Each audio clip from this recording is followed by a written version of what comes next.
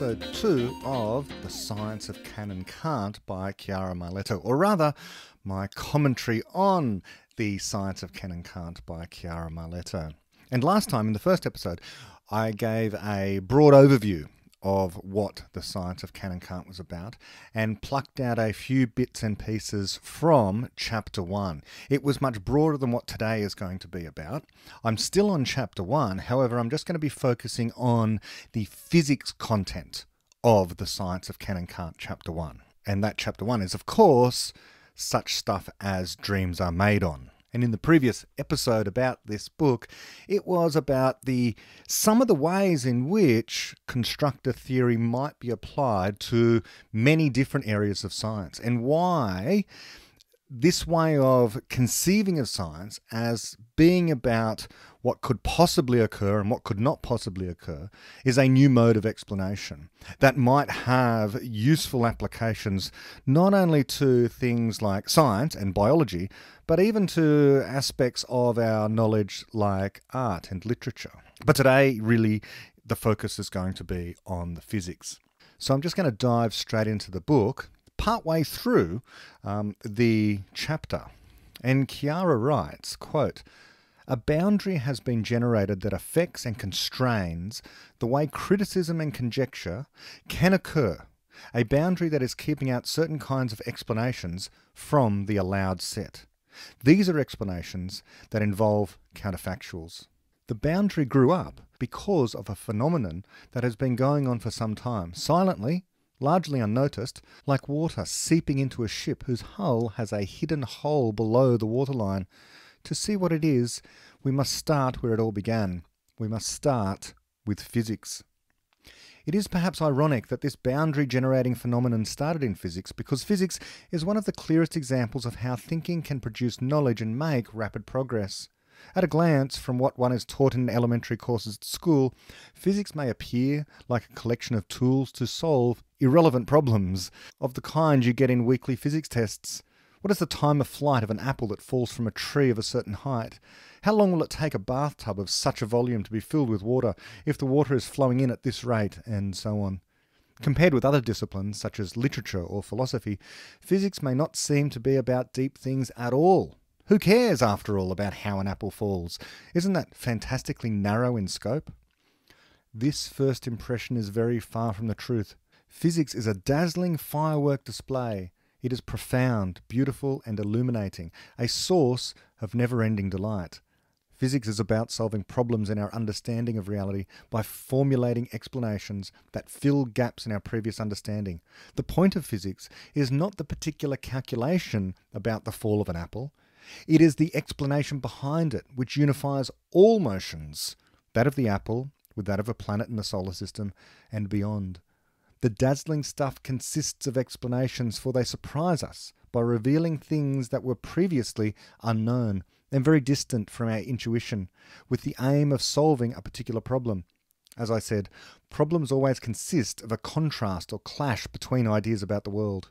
For example, in the past, people believed that the Earth was at the centre of the universe, but that notion clashed irredeemably with observations, such as those about the apparent movement of the stars, of the other planets, and of the moon.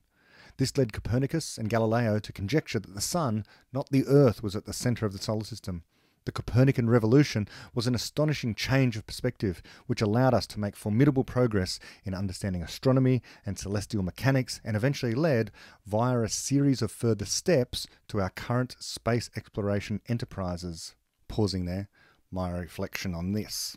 Now, it might be, if you're paying careful attention to some of my podcasts here, it might seem that there is a contradiction in what I say about this kind of thing here. What Chiara refers to as the Copernican revolution, what historians refer to as the Copernican revolution, what many people refer to as the Copernican revolution. But one of the reasons why it's referred to as the Copernican revolution is because it is supposed to be revolutionary. But I wouldn't take the word revolution too seriously. The sociologist, philosopher of science, scientist and physicist Thomas Kuhn wrote a book called The Structure of Scientific Revolutions, where he sought to explain that progress in science, progress in scare quotes to some extent, was a story of revolutions, the overturning of particular frameworks. And if you were in one framework or paradigm, one way of understanding the world, then it was very difficult for you to understand any other way of conceiving that the world could operate. In other words, science was always a sociological battle, this battle between the old fogies and the new upstarts. And there's no real objective way of determining who is correct on this account, but rather it is a political battle between the old and the young lions battling it out and just having arguments that are filled with emotion and filled with politics, rather than objectively looking at the facts and coming to a deeper understanding of the world. The Copernican revolution, as Chiara says there, is certainly an astonishing change of perspective, because we went from conceiving of ourselves as human beings, occupying a planet at the center of the universe, every other celestial body orbiting around us. What Copernicus and others saw was that the better explanation, the better scientific explanation, was to shift the Earth from the center to having the sun at the center, heliocentrism. Now, on one hand, this is an astonishing change of perspective, certainly mentally for people. However, the scientific theory that goes on to explain orbital motions of celestial objects didn't change that much, because we still had orbits. Things were still moving in approximate circles or ellipses. There was still relative motion between these objects. The difference was an incremental change from having one object at the center to having a different object at the center. On the one hand, the Earth, then the sun. Now, we can debate about what it would mean for that to be revolutionary. But the usual understanding of revolution is a complete overturning of everything. But not everything was overturned. And so we could make a pretty strong counter-argument that this wasn't really a revolution. It was a Copernican incremental change to the existing understanding of the universe. But it still was an astonishing change of perspective. But scientifically speaking, it allowed us to correct certain errors in the way in which, eventually allowed us to correct certain errors in the way in which planetary motions operated. But people who follow in the intellectual tradition of Thomas Kuhn like to make a big deal about changes like this. They formulate an entire view of science, which is there are those who believed in the Copernican idea and those who believe in the Ptolemaic idea, and there was just no way that these two groups of people could communicate with one another. They're operating in completely different paradigms. But were they? Were they really operating in completely different paradigms? After all, the content of both theories remained relatively unchanged. It was just the object at the center was the thing that changed. It was an incremental change, I would suggest, following in Popper's intellectual tradition. If, on the other hand, we had have gone from a Ptolemaic view to a Copernican view, where there were no such things as orbits, there were no such things as planets, there was no relative motion between the celestial objects, if all of it was utterly overturned, then I could get it. Then I could understand that maybe this would be revolutionary. But in fact, so much of the theory was maintained. And this is true between classical mechanics and quantum mechanics as well. And that's a bigger change. That's a much bigger change of perspective, and much more of the content actually changes as well. But much is preserved. And as Chiara says in exactly the same sentence where she says that the Copernican revolution was an astonishing change of perspective, it then led via a series of further steps to our current space exploration enterprises. So it's always this story of steps, these incremental steps. It's very hard to leap to something utterly different where you're just giving up everything that you knew previously and coming up with a theory that in no way contains any of the content of the previous theory. It typically does. It typically does. You know, we go from having a force of gravity to no force of gravity. But lots of stuff still remains the same. Mass is still involved, for example. Energy is still involved, for example. Orbits still happen, for example. Back to the book. Chiara writes, quote, "By solving problems of that kind, physicists have gradually uncovered entirely unsuspected worlds, telling us a deeper layer of the story of how things are. These layers are beyond the immediate reach of our senses, but our mind can visualize them in the light of explanations. In existing physics, all explanations have some primitive elements, in terms of which the physical reality to be explained is expressed. The appearance of the dark sky at night is a perfect example of that. It can be explained in terms of the unexpected underlying phenomena involving things like photons, the remarkable fact that the universe is expanding, and so on. None of those elements is apparent in the sky itself, but they are all part of the explanation for why it looks the way it does in terms of what is really out there. Explanations are accounts of what is seen in terms of mostly unseen elements. Pausing there, my reflection. So this is a common thread now that runs through the work of Karl Popper, David Deutsch, Chiara Marletto, that we have this conception of science.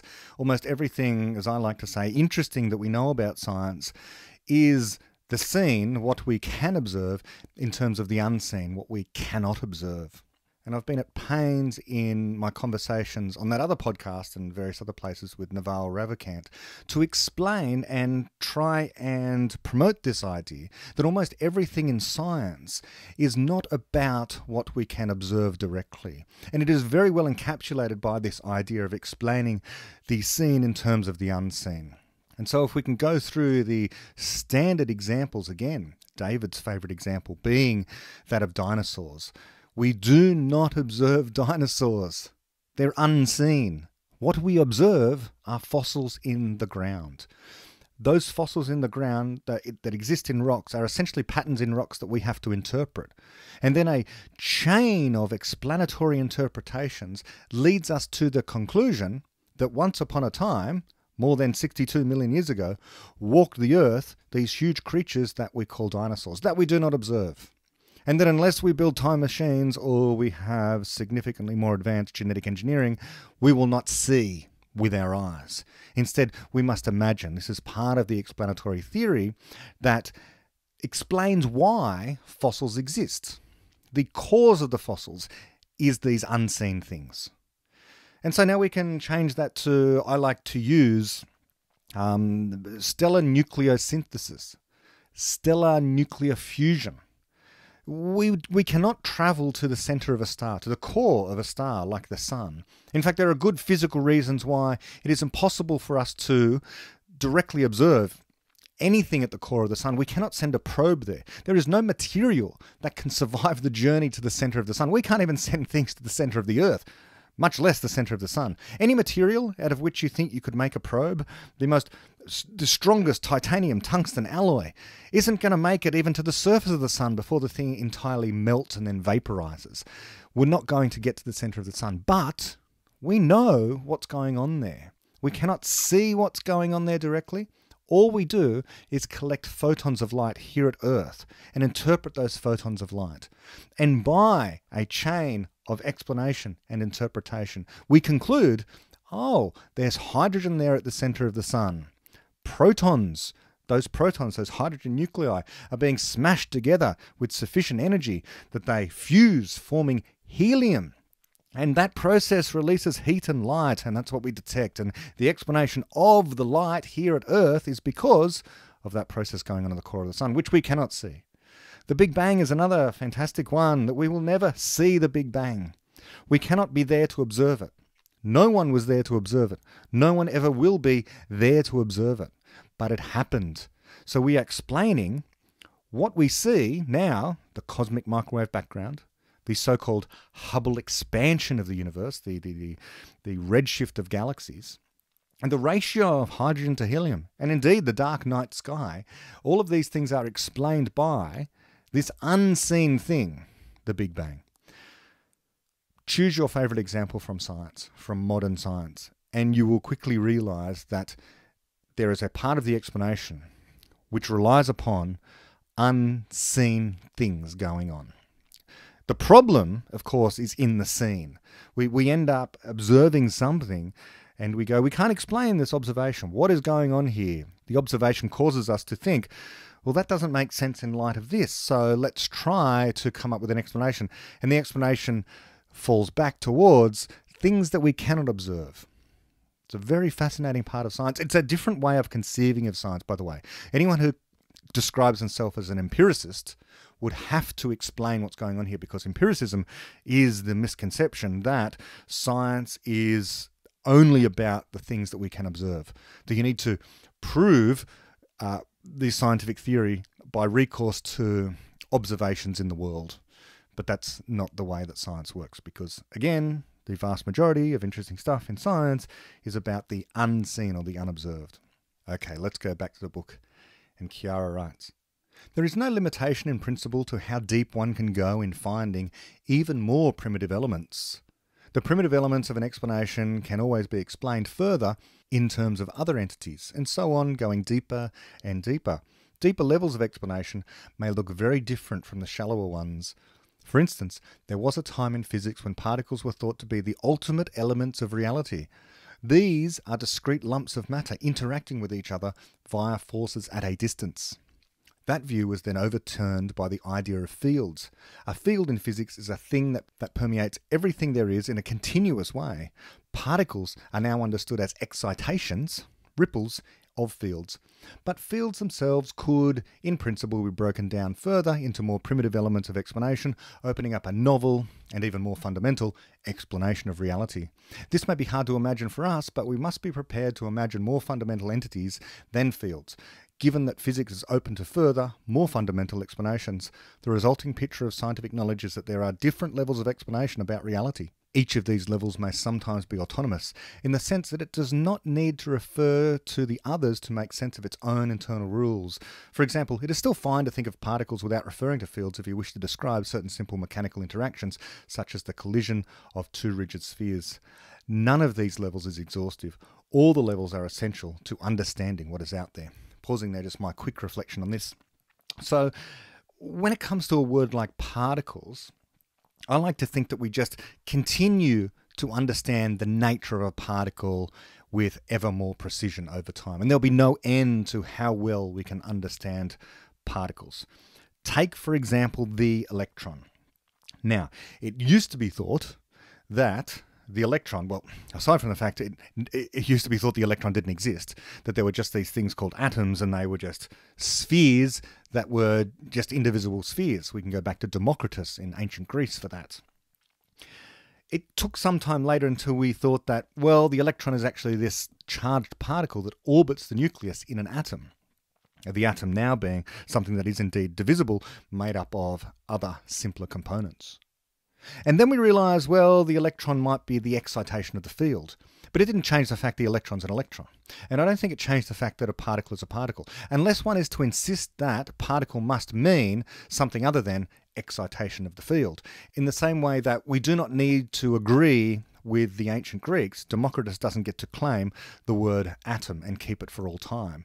We can refine our understanding of the word atom over time and come to have a better, deeper understanding of what an atom genuinely is. It's not something that's indivisible, even if the Greek word means indivisible. So too with an electron. And now we know an electron, excitation of the field, but also consisting of lots of fungible instances of itself throughout the multiverse. We should expect that this understanding of the electron will just continue to be refined.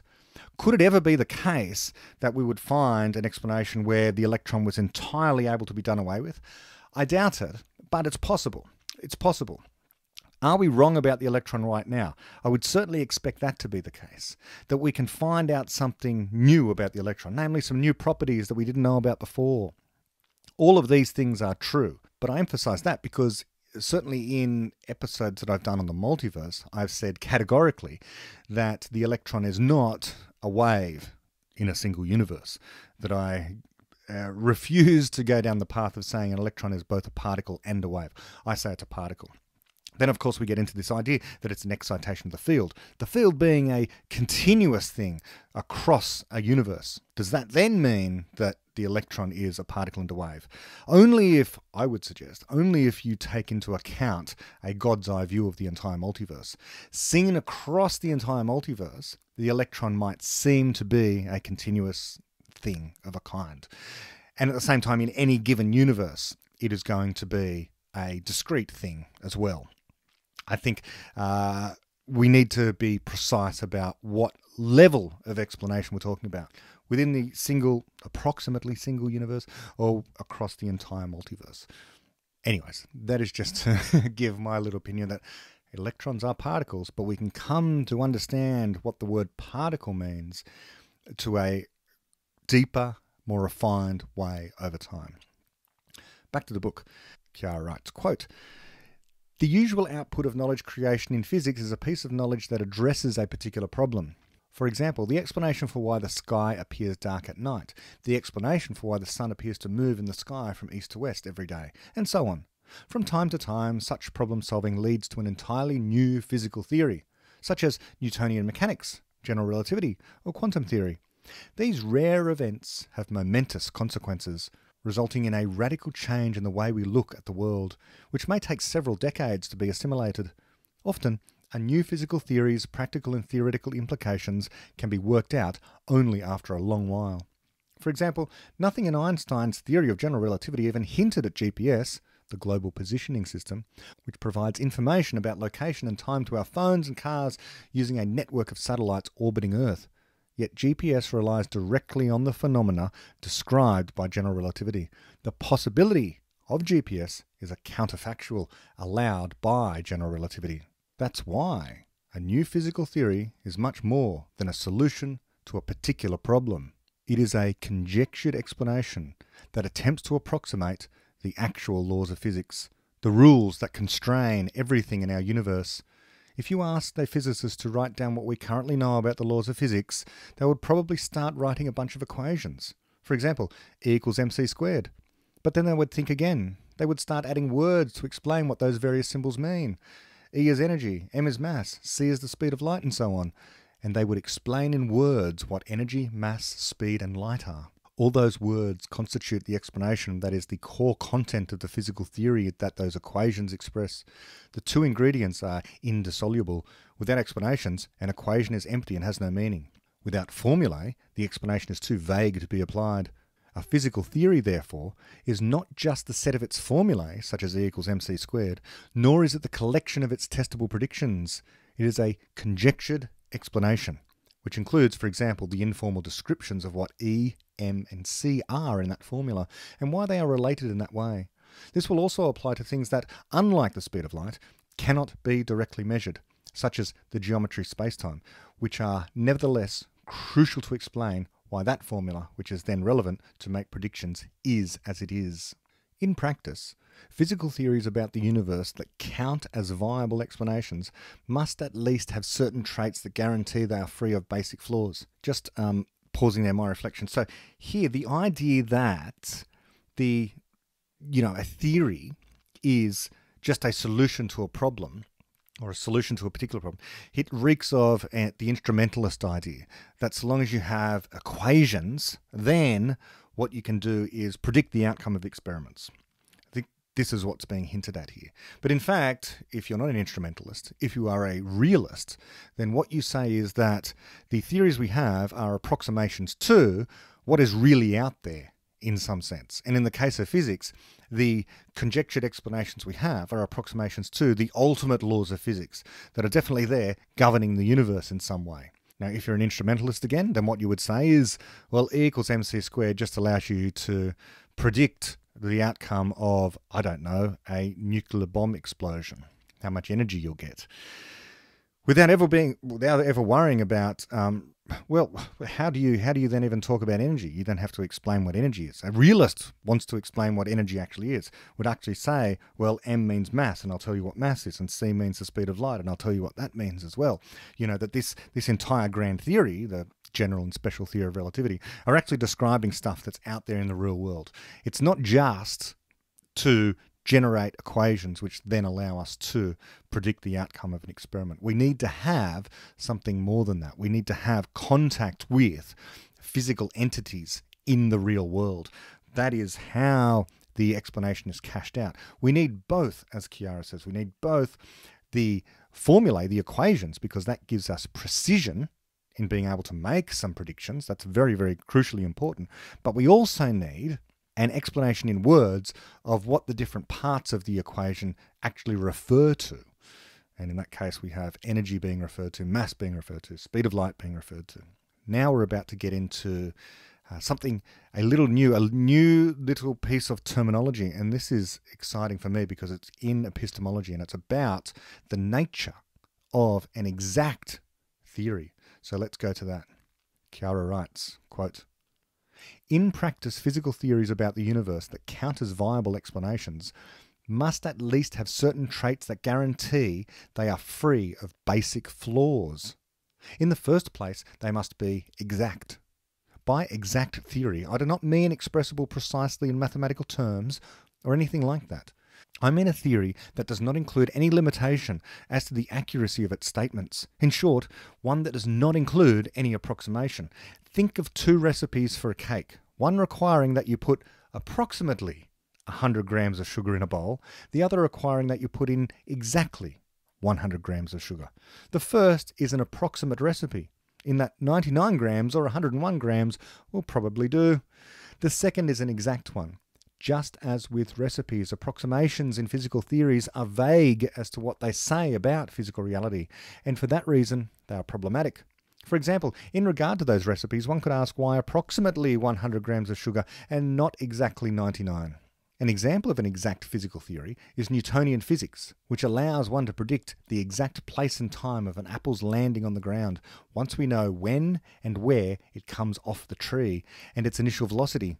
Newtonian physics is also an example of the most general kind of theory, in that it is universal. A universal theory is one that is not subject to any limitation about its domain of applicability. Newton's theory applies to apples on Earth and on Mars and in any other alien place in the universe. Pausing there, my reflection. Let's do an example. Let's do this one. Let's figure out, in a science book like this, I think it's recommended by editors or something like this. There's this saying that goes around: for every equation that you put into a book like this, your number of readers is reduced by half or something like that. I don't know. Anyways, I don't care. I'm making a YouTube or a podcast. And so I can put equations here and I can do a little bit of baby level physics. So let's do that. Let's actually do the apple one. But before we get to the apple one, I'll do something even simpler. So let me put something up on the screen here. Here's an equation, okay? So this equation here is V equals U plus AT. And let me explain what each of the parts here mean. This is one of the so-called SUVAT equations, S-U-V-A-T, which high school physics students are unfortunately forced to learn. Or, if they're in higher enough years, they can elect to learn. The SUVAT equations are part of Newtonian classical mechanics. They don't work universally, as it turns out. Now, they're purported to be universal, and Newton would have thought they were universal, but in fact, they don't apply because we have this thing called relativity, and there's an upper limit on how high V can be. V is your final velocity. V is your final velocity. U stands for your initial velocity. A stands for your acceleration, and T is the time over which you are accelerating. Now, where on earth did this come from? Well, on the one hand, you might think it's common sense, depending upon how mathematically minded you are. You might look at that and think, well, of course, my final velocity, V, is going to be how fast I'm now traveling, U, plus how long I'm going to accelerate for. So that can be common sense. But in fact, it comes from here, the definition of what acceleration is. Acceleration is the change in the velocity over the change in time. So it's about the change in velocity. That's what acceleration is. It's how much you are speeding up, slowing down, changing your direction, that kind of thing. Now we can, that way of writing it there is A equals delta V over delta T. The delta is just the Greek letter which means change in, some change in velocity over a change in time. Change in velocity is V take away U, your final velocity take away your initial velocity. And that's all over your delta T. How long, what duration of time you happen to be accelerating for. So let's consider an example. Let's say that right now you're in a car and you're traveling at 10 meters per second. Now I know that most people don't talk in terms of meters per second, but physicists, they like to talk in meters per second rather than miles per hour or kilometers per hour. We talk in meters per second.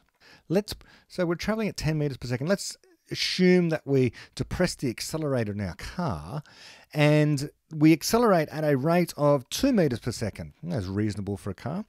And we're going to accelerate. We're going to leave our foot on the accelerator at a constant rate of acceleration. That's the important thing as well. Many cars don't accelerate at a constant rate, but we're going to presume constant rate. And we're going to do that for a time of 5 seconds. So we're going to put the accelerator down for 5 seconds. We're going to be moving at initially 10 meters a second and accelerating for 2 meters a second. Then how fast are we going at the end of this 5 seconds? Well, this is the maths that we do. We want to figure out what v is. So v is going to equal u plus at. And knowing that u is 10, and I'm going to add to that 2 times 5. 2 times 5 is 10. So the acceleration over those 5 seconds has added another 10 meters a second to my initial velocity. So I've got 10 meters a second plus another 10 meters a second. Altogether, v, my final velocity, is 20 meters a second. So this is what we would call an example of a kind of dynamical law where we've got some initial conditions. My initial conditions were 10 meters a second, 2 meters per second was my acceleration over a time period of 5 seconds. Putting all of those initial conditions together, I can then make a prediction of what my final velocity is going to be. So this is a way of conceiving of how physics is done. And almost all physics is little more than an example of this. Hitherto, by the way, without constructor theory. So hitherto, we have equations, we plug in the initial conditions, and then we can predict whatever future state of the system that you want. So in this case, our very simple system of the car, presuming that relativity doesn't exist in the universe, presuming we live in a universe governed by Newtonian physics, then I can tell you what your final velocity of v is going to be, if only you can tell me what the initial conditions are, what u is, what a is, and what t is. So this is supposedly how physics is done. Give me a law of physics, like v equals u plus at. Tell me what the initial conditions are, and then I will tell you, I will predict any future state of the system at whatever time you like. Now let's have a look at Chiara's example there. An example of an exact physical theory, she says, is one, like Newtonian physics, which allows one to predict the exact place and time of an apple's landing on the ground once we know when and where it comes off the tree and its initial velocity. Okay, so in this case, I'll use a different equation. It's another one of these Suvat equations. And if you're interested, then you can look up where you get an equation like this. It's a little bit more complicated than the previous one, but the equation is this: S equals ut plus half at squared. And all those symbols mean exactly the same as what they did in the previous one, with the addition of S. S is the displacement, or where something is happening. So S is the displacement, U, just like before, is the initial speed of the object, T is the time taken, and A is the acceleration. Now, if we have an object like an apple sitting on a tree, then its initial speed is u, it's just sitting there.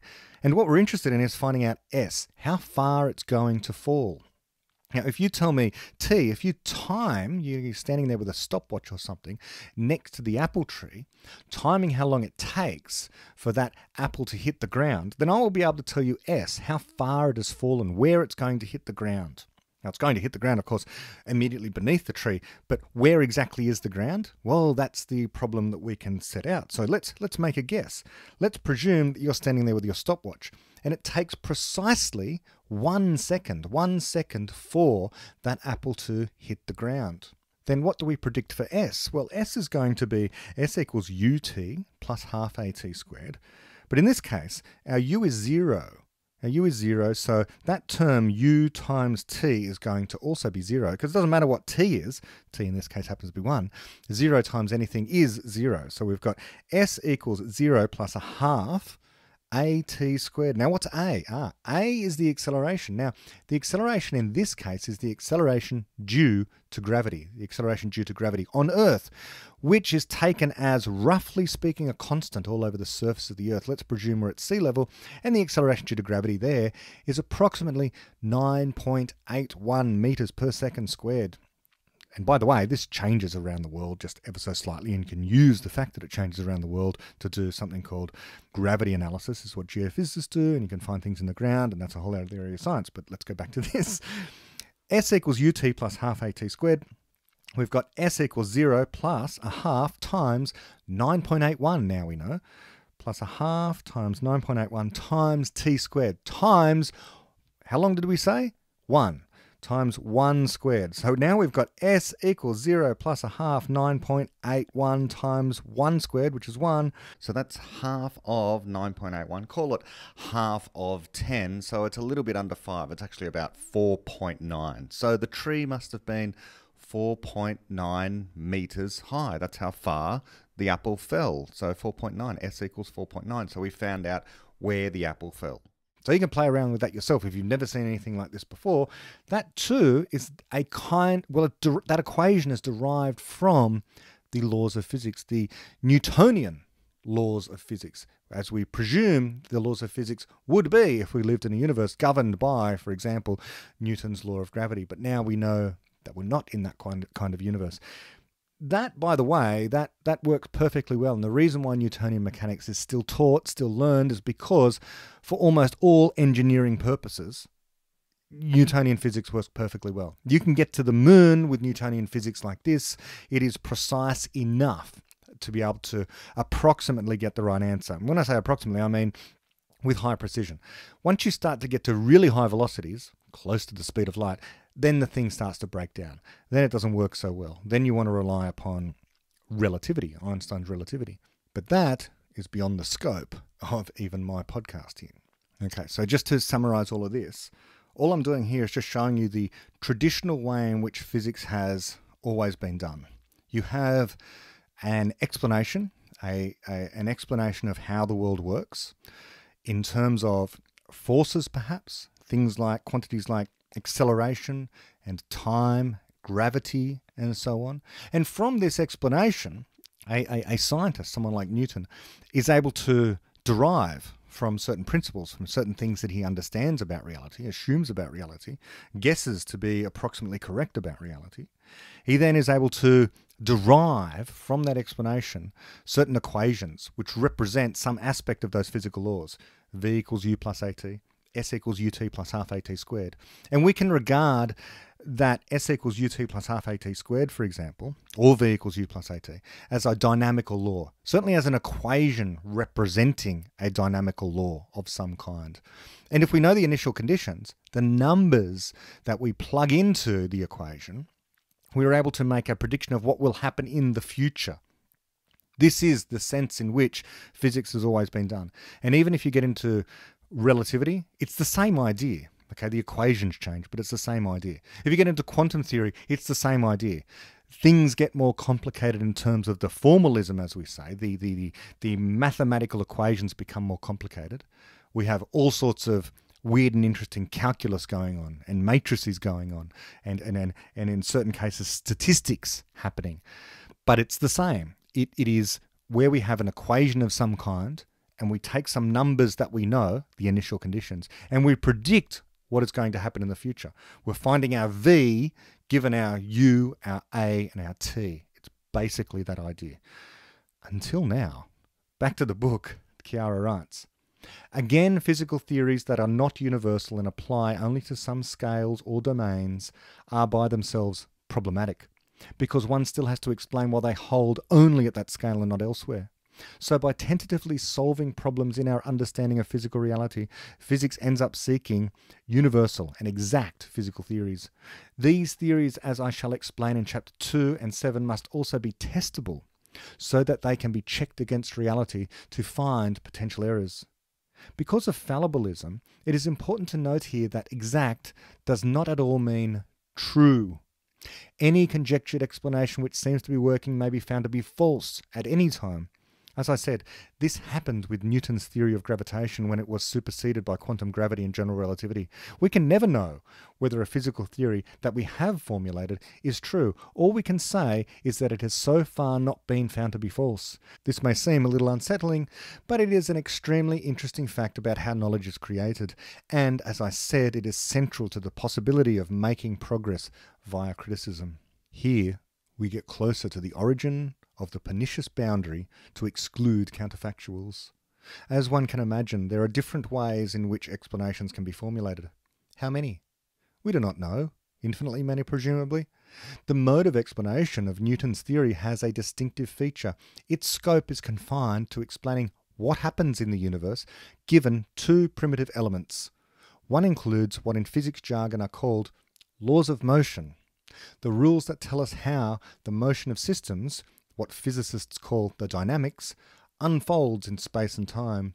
The other are the specific initial conditions of the motion. For example, Newton's laws of motion can be applied to say what happens to an apple given the initial conditions, the particular place where the apple started its motion and its initial velocity.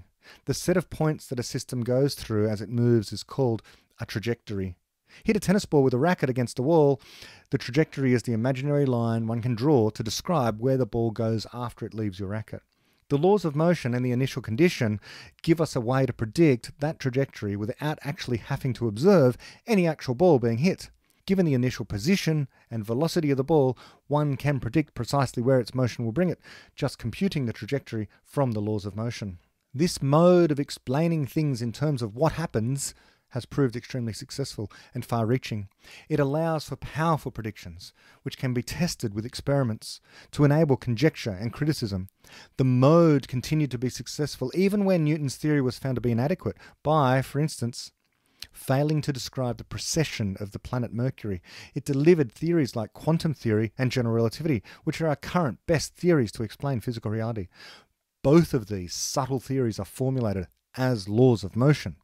It is the very same mode of explanation that Newton adopted in forming his laws. Along with much progress, this mode of explanation has, perversely, generated the wretched boundaries that could stand in the way of future successes. An unspoken stipulation was made, what I shall call the traditional conception of fundamental physics, that all fundamental physical theories must be formulated in terms of predictions about what happens in the universe given the initial, or more generally supplementary, conditions and laws of motion. In this conception, physics is no longer an open-ended enterprise. It has been infinitely narrowed to the project of finding theories that can be expressed only in terms of what happens in the universe given the laws of motion of all its constituents and a particular initial condition. So the ultimate theory about physical reality would consist of a collection of the trajectories of all elementary particles in the universe, given where and when they started. We do not have such a theory yet, but it is traditionally regarded, hypothetically, as the ultimate explanation of everything important about the universe. Pausing there, just my reflection. Okay, so in my very baby example of V equals U plus AT, for example, you could apply this to, in theory, okay, if you're this oracle or a god or some sort of super intelligence, whatever you want to call it, that's got access to some kind of system where you know the current velocity of any particular particle throughout the entire universe. You know what its acceleration might be, which is a consequence of the forces that might be applied to it. Then if you just pick some time t in the future, then you will know what v is going to be. Now, of course, there are lots of complications here, namely that you won't have a constant acceleration, let's say. Putting aside the fact that, of course, the universe doesn't even obey v equals u plus at, because we know that relativity and quantum theory, for two examples, contradict what is being said here. But in principle, you get the idea that if you accept the notion that there are these dynamical laws, that if you have the initial conditions, dynamical laws such as v equals u plus at, then if you just plug in these initial conditions, you allow for the prediction at any point in the future, at any time t in the future, of the state that it evolves to. This is the concept of determinism. And so this leads to all sorts of poor philosophical arguments, I would suggest, as well as this narrowing of the conception of what physics could potentially be about. And it seems to, insofar as we regard this as being a universal truth about physical reality, it rules out all sorts of things. And this is why it leads to this poverty of philosophical explanations and other kind of explanations. We can't get beneath this notion of this kind of determinism. So we rule out things like free will, for example. Some people choose to rule out free will, and we're going to come to this at various points throughout the discussion of this book. It's a pet peeve of mine, because free will, to me, apart from just describing what humans do, what people do, people make choices in the world, but it's also a label for a certain kind of mystery. And there is a mystery here. There really are mysteries out there in the universe. There are so many things we don't know. We're at the beginning of infinity.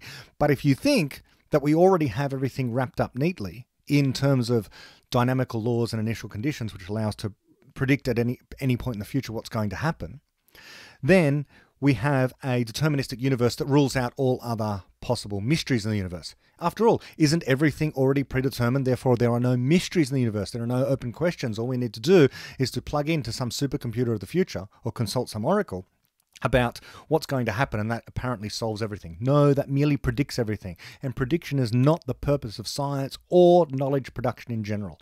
What we're after are explanations. And even if this conception of physics, this dynamical laws and initial conditions thing, was true, which we're about to say isn't the best way of conceiving of science, not the best way of conceiving of physics, let alone science, and I would say probably knowledge more broadly, even if we were to conceive of science being like this, it presumes far too much. It presumes everything can be explained in terms of physics. Well, it doesn't even explain it. It dismisses explanation.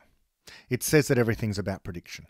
And this is not the purpose of science. And it's an unfortunate thing that's entered the culture, the intellectual culture, one would say, that people who commented on Newton thought that it revealed a clockwork universe and therefore ruled out every other interesting emergent aspect of reality. After all, if it's just a clockwork universe, then there's no place in it for mysteries like consciousness and free will, things that might not easily sit within this framework of determinism. Many of us say it does anyway. Free will isn't at all affected by determinism. But anyway, what we're about to get to here, one reason I love constructor theory is because all of this argument about determinism is predicated very much on the idea that it's true anyway, that dynamical laws and initial conditions are the whole truth of the matter, that there isn't a misconception lurking there, that there isn't a deeper way of understanding physics, and there is, and we're about to find out what it is. And besides that, and we're about to come to this presently, the initial conditions dynamical laws thing doesn't explain why the initial conditions are the way that they are. Why the initial conditions are the way that they are. Like, how did we get to this state in the first place? And if you just say the Big Bang, well, why is the Big Bang the way that it is or was? There's no explanation. There's no way of even conceiving of that within the present framework. Nothing within that present framework of dynamical laws of initial conditions can explain why the initial conditions should be the way that they are.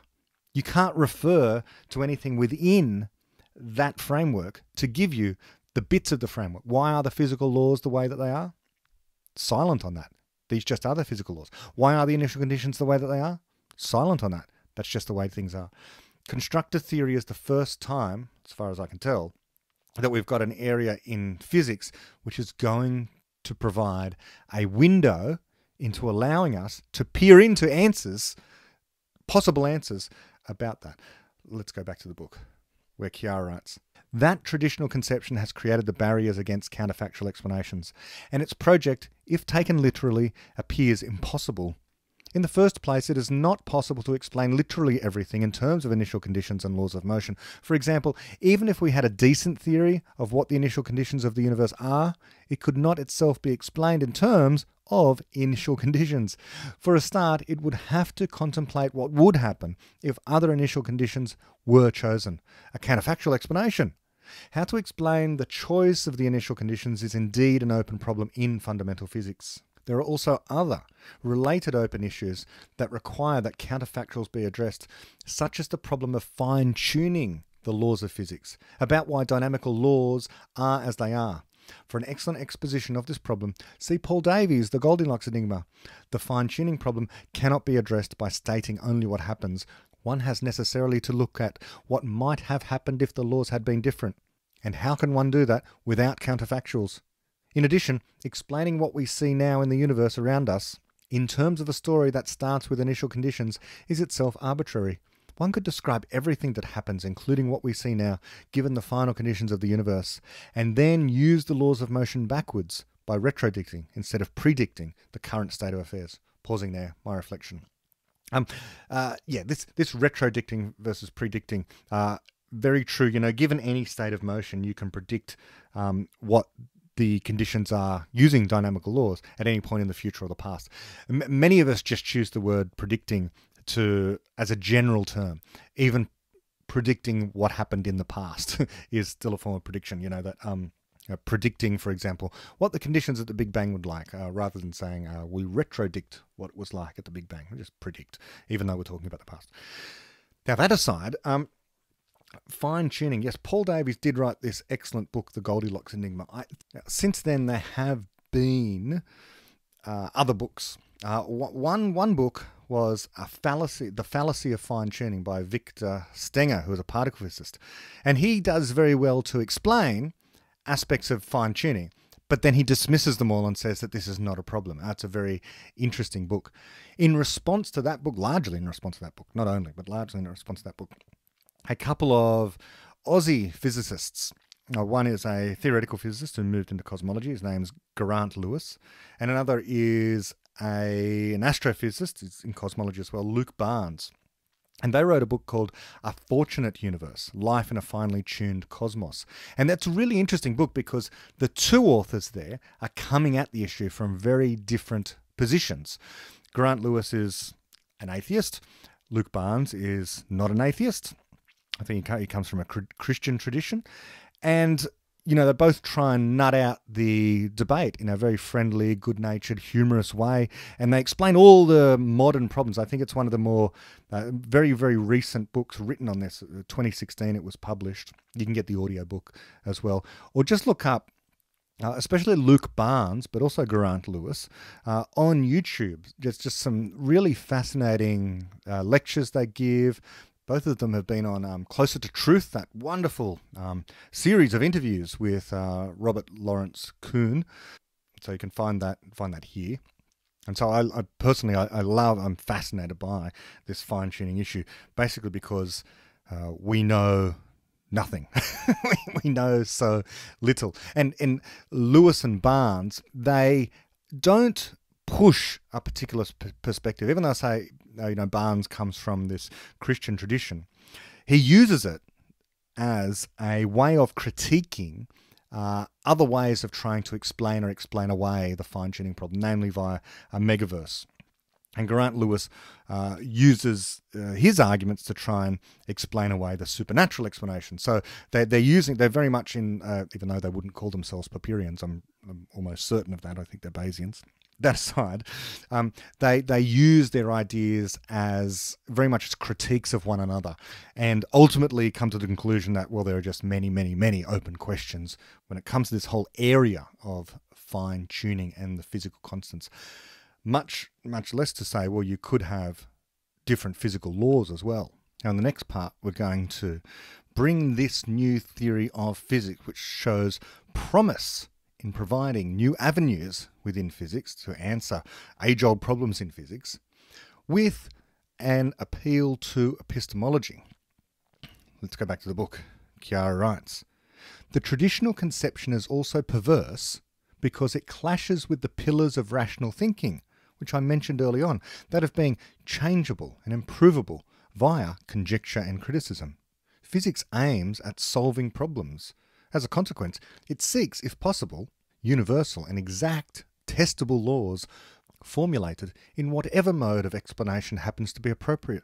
In contrast, the traditional conception forces theories to come only in one form, thus narrowing down the space available for thinking. It introduces a boundary which impedes progress. It confines physics only to things that can be described exactly in terms of statements about what happens given the initial conditions and laws of motion, but not about other phenomena, which thus remain only imperfectly explained.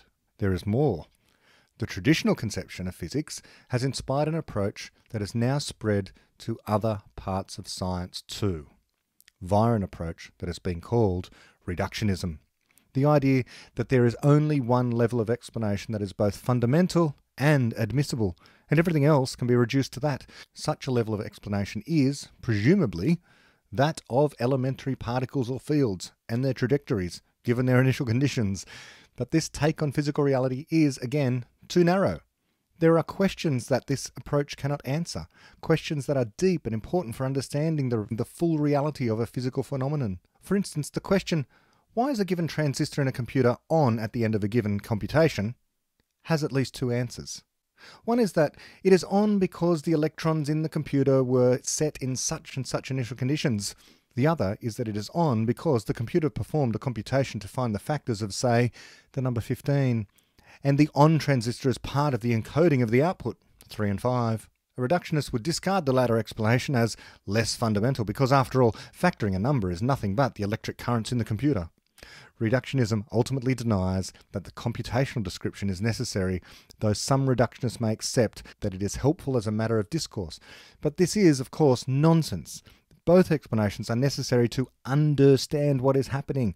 They refer to different, autonomous levels of explanation which do not implicate one another. By ignoring one of them, one misses something crucial about reality. Reductionism impedes progress in physics and science in general because it requires all explanations to conform to certain arbitrarily predefined criteria. For instance, that they refer exclusively to microscopic particles and their trajectories. In the example I gave earlier about computations, the explanation in terms of microscopic particles and their initial conditions, i.e. electron currents in the computer, is not enough to capture the full picture of what is going on, i.e. factoring a given number. Yet reductionists insist on dismissing whatever does not fit into those criteria, from information and thermodynamics to creativity and consciousness, as approximate, and thus outside the scope of science. The result is a narrow and limited view of science. Pausing there, my reflection. That might even undersell things. The result is a narrow and limited view of science. It completely dismisses the entire corpus of science, aside from fundamental physics. It's everything else is utterly useless. Like there is no understanding there in, for example, evolution by natural selection. That if you want to explain the origin of species, the only legitimate, true explanation that underlies everything is the equations of motion, the laws of physics and the initial conditions. That's absurd. It's absolutely absurd. That conception of science allows us to solve almost no problems. If we want to find a vaccine for the next virus, no one should be tempted to think, what are the physical laws and initial conditions, even in the far distant future, because we have emergent simplicity. It won't be the most efficient way to figure out vaccines, even if we have a supercomputer of the future. We're going to want to understand the nature of viruses and how we can reduce their impact upon people over time. As for what makes science rich and interesting as well as useful, these grand ideas about how cosmology plays out over time, we want to understand the evidence that's out there, almost simultaneous with this episode. I released one on quasars. That, even something within physics, even something within relatively fundamental physics, cosmology, we want to understand the origin of an emergent physical phenomenon as well. And sometimes this requires more than just the trajectory of the elementary particles. Sometimes it requires the elementary particles, but sometimes it requires more than that, and the gathering of evidence that goes beyond merely what the fundamental particles are doing. Okay, going back to the book, because Chiara talks about precisely this, and she writes, "There are phenomena that cannot be fully expressed by the traditional conception. By this I mean that physical theories and explanations about those phenomena can take only approximate, non-exact forms when expressed using the traditional conceptions approach. So by restricting oneself to that approach, one cannot adequately explain them within science. One important example of things the traditional conception cannot adequately capture includes thermodynamic entities such as those associated to particular kinds of energy transfers. In physics, they are called work and heat. The laws stating how work can be turned into heat, and vice versa, are central to things like heat engines, which made possible the Industrial Revolution. Yet thermodynamics is often regarded as only a useful approximation, not a fundamental physical theory. So heat and work are regarded as not worthy of further explanation, because an exact physical theory about them cannot be cast in terms of statements about what happens given initial conditions and laws of motion. The traditional conception has thus given up on an exact understanding of work and heat and similar entities, and claims to be content with the existing, problematic, approximate theories. These theories, as you will see, are highly effective, but only in certain limited domains. For example, to design heat engines such as those used in cars and locomotives. However, they appear to rely on various approximations which, when we consider these laws as fundamental, become inadequate. I shall explain these laws and how to solve them with counterfactuals in Chapter 6. Just pausing there, my reflection. There's lots of interesting books out there on thermodynamics if you're interested in pursuing this in greater detail. Anything by Peter Atkins is fantastic. I particularly enjoy this book, An Introduction to Thermodynamics, but he's also written very complicated books about this. It's a standard part of anyone's physics degree is to study thermodynamics. Work and heat these are very interesting concepts, and I'm looking forward to going through that part of the book where Chiara explains in greater precision what work and heat really are. But I can give you the general, up until now, physics idea of these concepts. Work is just a technical term for the product of the force and distance. So if a force is applied over a particular distance in the direction that the force is applied, as long as the force and the distance are in the same direction, then you've got work. This is the product of these two things. If you're pushing something further, or applying a force, then you're doing work in physics, okay? And so that, to some extent, that makes a certain amount of common sense. That's what work is. And so when you have a heat engine, when you have a cylinder of some sort, then it's doing work because the gas is producing a force on the parts of the piston over some distance, and that's the amount of work that happens to be done. Now, heat is a complicated process as well. Is a complicated concept, and we can get right into it, but Peter Atkins has this wonderful idea that heat is not the name of an entity, so it's not a fluid of some kind. He says it's not anything of any kind. It's the name of a process.